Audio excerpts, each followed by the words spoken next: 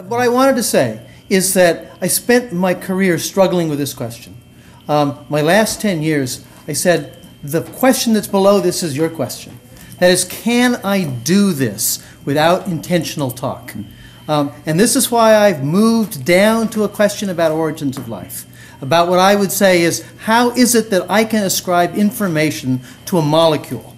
We do it all the time. Yeah, and how can you build that up? And in your description, you helped yourself to this word representation. No, I don't. I want to be clear that my look, I'm doing a shortcut here. Okay, but the real question is, I want to take the concept of information that we've taken from a very simple sense of information and to build it up big enough so we can talk about this notion of reference or aboutness, however you want to call it, and significance or the normativity feature of it. I think you can only do it by using the Shannonian model and amplifying it with the concept of work.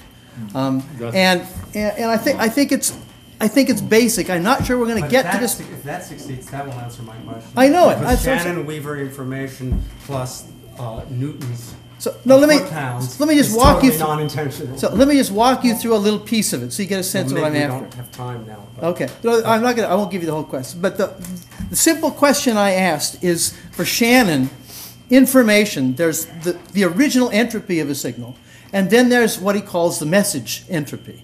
And if the message entropy is lower than the original entropy, the possibilities of signal, you have some reduction of uncertainty. That's his measure. Mm-hmm.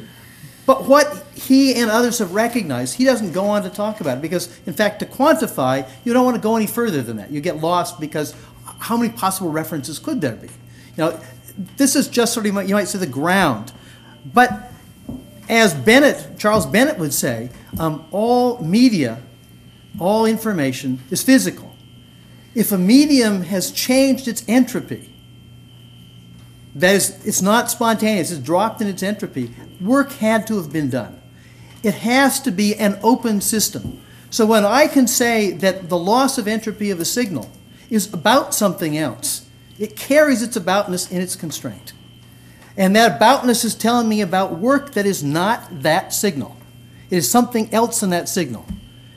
And that's how we can use, so when I use the arrangement of chairs in this room, to tell me about something, if it's in a low probability state, I know, that is, if they're all turned upside down on their bottoms, for example, I know that work has been done on that. And by virtue of the nature of that unusual constraint, I have some clues as to what kind of work was there. What else is there besides the stuff? And that's the ground of the aboutness. It has to be the ground of the aboutness. I think I agree with you. It's like understanding when we find hieroglyphics about which we know nothing, we can tell there's got to be a decoding, right? And if we're clever enough, we'll even find it as long as we've got enough samples, right? Well, and we got to find other correlates. Of course. That's not enough. This is just so Shannon is telling you what's necessary to have any information. No. And the next question is what's necessary to have any aboutness, any reference. That's still not the interpretation story that you're after, but there's a couple of others. The final piece is what do we say when I've got something that represents something to me, but it's not information, not useful in the broad sense. We say that it doesn't help me reduce any of the work I need to do. My favorite example is a jigsaw puzzle that's upside down. You have no constraints except the shape. You do a lot more work, but if you turned it up right side up with the picture, you have more constraint. And that means you do less work. What I gained from having those constraints was that I saved work. And my sense is that the whole story can be told through that way. And once you begin doing that, you've left the story of intentionality, but you've derived, in a physical sense, what's accomplished by intentionality. Now, that's my 5-minute spiel on it, but basically what I'm trying to say is I think we can do it. I don't want it to be Mysterian, like you're saying. And thus will we gradually pull Alex back to naturalism. Alex, it strikes me that this discussion you guys just had may have at least a partial analogy with the discussion that I think Dan and Jerry were having yesterday about using teleological terms, let's say, in evolutionary biology. It seems to me that you're really bothered by the use of intentional language terms.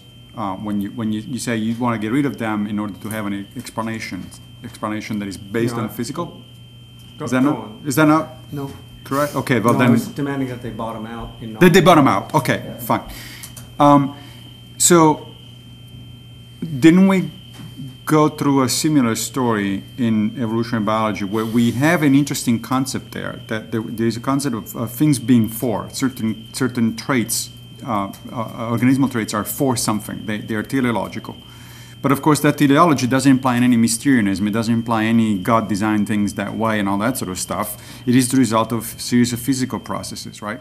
But I got off that train a long time before it got to the station you just described. That's my problem. I already understand, and partly I understand from the work of Dan, from Content and Consciousness, and from Jonathan Dennett, Linguistic Behavior, that meaning is ultimately teleological. And that's my big problem, because once I recognize that there is no teleology, I'm pretty well committed to the claim that there is no meaning. But why are you committed to the claim there is no teleology? Because there's only blind variation and environmental filtration. And this brings us back to an issue that we talked about 24 hours ago, right? The question of, the glass half empty or half full. Did Darwin make purpose safe for naturalism, or did he expunge it from the naturalist's universe? And I think he did the latter, and Dan thinks he did the former. So I'm correct that there is an analogy there, that it does go, it does go to a question of teleology, so it's similar to the discussion we were having yesterday, and since I accept teleology. More than an analogy. It's the actual question, it's the actual thing. It's the deep question. And so I don't seem to be as bothered by what bothers you, because I actually do accept teleology. I don't think Darwin did anything like that. Exactly. Okay. Well, that clarifies things for me, at least. Okay. Except that if we can get meaning, if we can get intentionality to ground out in your way. Yeah, that would circumvent this problem. That's right. The analysis of why we're going to fail that I give has to do with that. But I'm prepared to, and in fact, I will be the first to stand up and salute when the program achieves its goal. Right. And I think it's important for the philosophy of naturalism. In fact, it's one of the most important components of that. Yeah. But now I'm confused, because I thought you had said that Darwin had showed that you think they're the same result. So that is, Darwin got rid of teleology, and therefore he got rid of all intentionality, including aboutness in the way that we require it. So don't you? It sounds like you now have grounds for. So if we can provide an alternative account of intentionality that doesn't involve teleology, then I'll be prepared to buy it.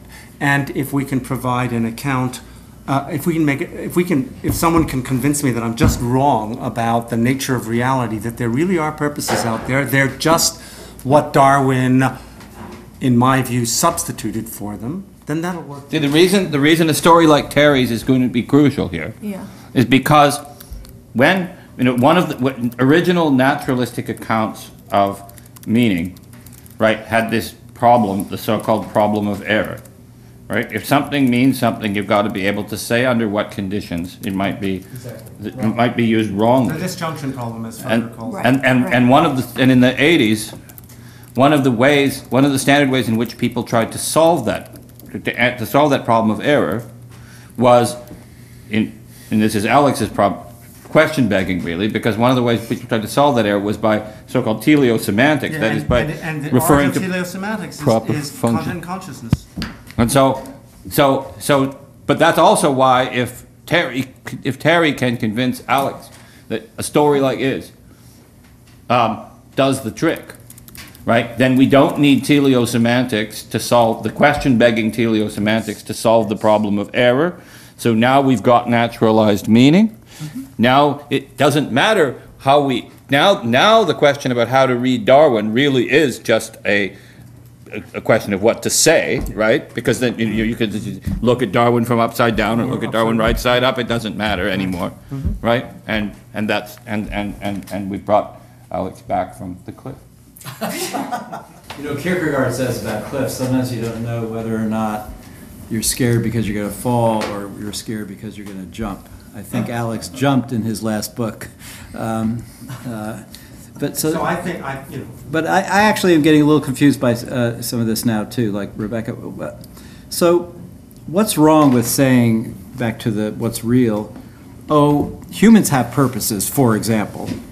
I mean, psychological purposes. So it's a perfectly legitimate psychological phenomenon. What's that?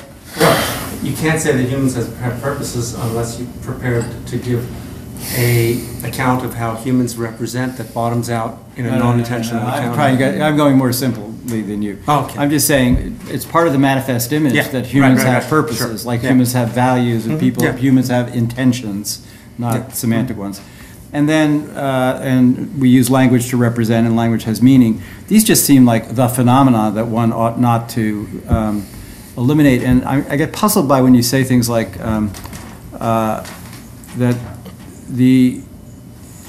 I mean, it sometimes sounds like the fact that Peirce and Coyne didn't give us a satisfactory theory of naturalistic meaning. I mean, first of all, they didn't have neuroscience, and it seems that you still want us to eliminate or reduce intentionality, whereas the Jackendorf project is to explain it, and that seems very different to me. Am I still wrong? In other words, it just seems to me that, an for example, explanation is fine with me, provided the explanation doesn't beg the question by invoking intentional notions. Doesn't sneak any homunculus in there. It doesn't put any undischarged homunculus. Yes, Of course, exactly. undischarged. right? But are you willing to wait and see now, follow Rebecca's idea that we're early in this, and I think that you do not do Quine sufficient credit by suggesting that it was his or everyone's ignorance of neuroscience back then that led him to the doctrine of radical interpretation. Well, one of the things that we get, I think we're just going to leave the non-philosophers behind here. The radical indeterminacy of radical interpretation. Yes. I did think twice before saying it. It was the shorthand for answering Owen. So there's Quine has this wonderful. Well, you're the student of that. Sorry, let me add one more thing just to get the historical picture complete. Right? I'm not going to say anything about the indeterminacy. A really important book that nobody read in the late 80s, right, which exactly made the point about how you need how you need a Terry type story. You need to rescue teleosemantics from being question begging. Was Dan Lloyd's book Simple Minds? Yes, exactly. Yes, Sure. Right? I agree. That was All the statement of the program. teleosemanticists have read that book. It's great. In any case, I don't know that we want to go. I think there. I had second thoughts about trying to characterize. Well, it might be possible to do it dead simple. First, let me compare two views, and you can see if you can see the difference. My view with Fodor's. Fodor says, if you want to know whether something is a believer, look in its head and see whether or not its brain states represent beliefs. Beliefs intentionally. Yeah, that is so. If you want to, the question is, is this a believer? Is that a believer? Is he a believer? Where are the believers here? He says, look in the head and see if the states of the brain represent beliefs. If yes, you got a believer. If no, no. I say just the opposite in a certain way. I say, if you want to know whether states in the brain represent beliefs, see whether or not they are in the head of a believer. And you have to see what a believer is in order to understand how the states in that brain can represent things like the shopping list and so forth. And so that the concept of the intentional system is prior to the concept of the belief, because beliefs are states of intentional systems. And Quine's point, which No. gets elaborated and taken over by Jerry, who thinks it's his own, is that there is no unique sentence that can be attributed to the belief state of the believer, no matter how much we know about the believer's behavior. That's not right. Quine's view is that we could have two theorists, two observers, who take dawn. They study him left, right, and sideways. They both consider him an intentional system. They both consider his brain to have states that they can interpret as beliefs. However, there's always a theoretical possibility that they might arrive at different Rosetta Stones for his brain. They might arrive at different catalogs of beliefs for Don's brain, and in the limit, there would be no question about one of them being right and one of them being wrong. There simply would be no fact of the matter, and the important thing to recognize... It's not an epistemic point. The important thing to remember about this is that he's not saying this is a practical problem. He's saying it's an in-principle possibility.